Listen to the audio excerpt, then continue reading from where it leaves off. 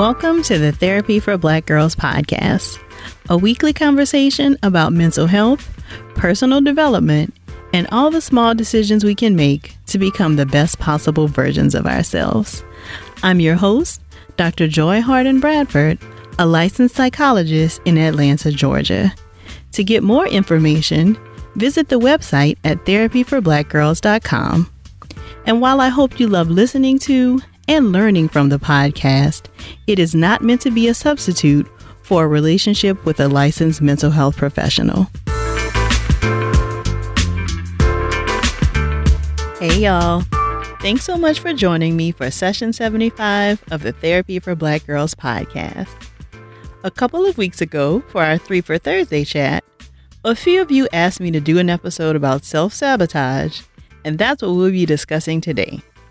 What is it? Why do we do it? And how to stop. So what is self-sabotage? Self-sabotage is the often subconscious behaviors and thoughts that get in the way of us achieving what we say we actually want. You might also refer to it as blocking your own blessings. Here are a few examples. You know that mornings are when you're your most productive, but still you stay up late every night watching Netflix. Or you've procrastinated and waited to the last minute, and now you don't have time to thoroughly review or have someone else look over their fellowship application. Or how about this one? You've noticed a pattern where you'll date someone pretty heavily for about 6 months, and then right around that 6-month mark, you realize you really don't think you have that much in common.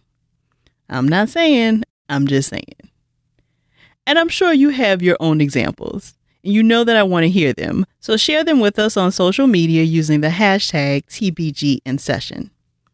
So in each of these cases, we're in some way working against what we say we actually want. Why do we do this? In my experience, it appears there are 4 major reasons why we self-sabotage. 1, fear of failure. 2, fear of success. 3, we don't believe we actually deserve good things. And 4, imposter syndrome. Let's take a look at each of them a little more closely. Fear of failure. You know this is that unshakable worry that I won't actually be successful at this thing I'm trying, and so I don't even try at all. It tends to happen a lot for people who are used to doing well, and so the idea that they might not do well at something can sometimes leave them paralyzed. Fear of success is fear of failure's annoying little brother, because in some ways it feels pretty ridiculous. You're working really hard at this thing, and so of course you want to be successful. But sometimes, and like I said, a lot of this plays out subconsciously, when we're not used to operating on a certain level, it feels more comfortable to just stay where we are. So I'd love to have closer friendships or more friendships, but I've been betrayed by friends in the past, so I don't actually do the work to cultivate deeper friendships, because on some level I expect or I'm afraid I'll be hurt again. We don't believe we deserve good things. You know how you can be super excited that your friends are getting promotions and getting engaged and taking amazing trips around the country, but you also feel like these things won't happen for you? That's what we're talking about here.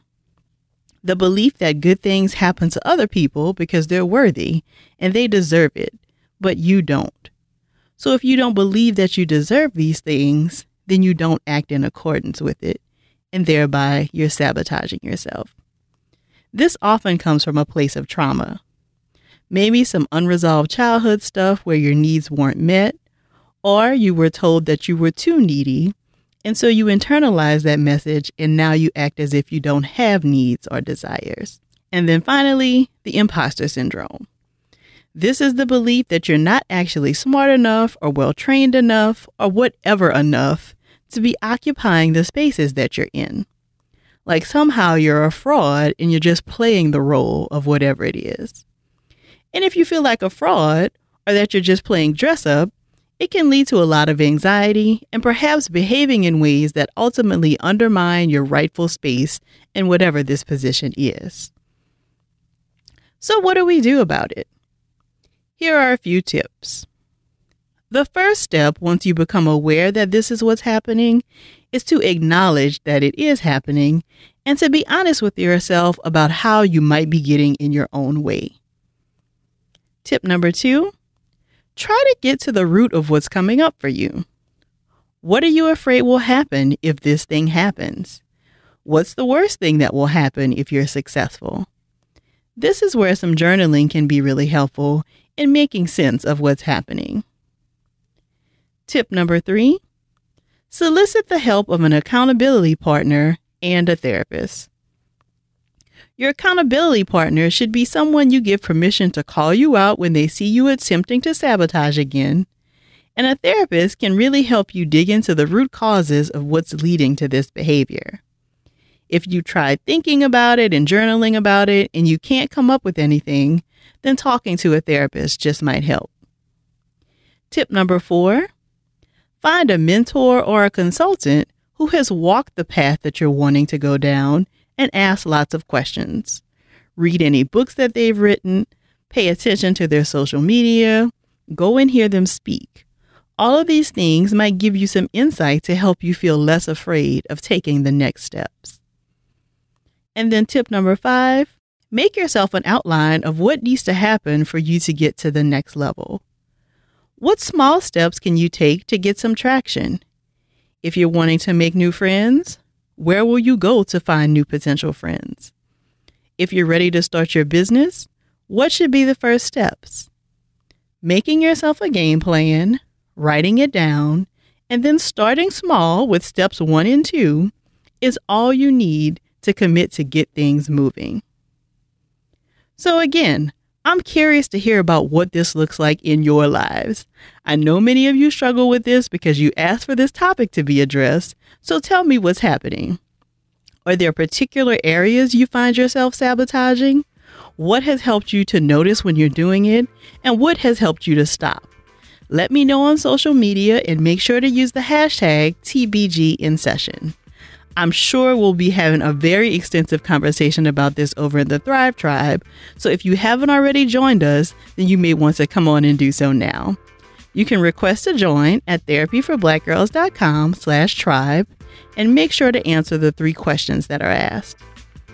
If you're looking for a therapist in your area, be sure to visit the therapist directory at therapyforblackgirls.com/directory. Don't forget to check out the Therapy for Black Girls store to grab yourself a t-shirt or a mug and show your love for the podcast. You can find that at therapyforblackgirls.com/shop. Thank y'all so much for joining me again this week, and I look forward to continuing this conversation with you all real soon. Take good care.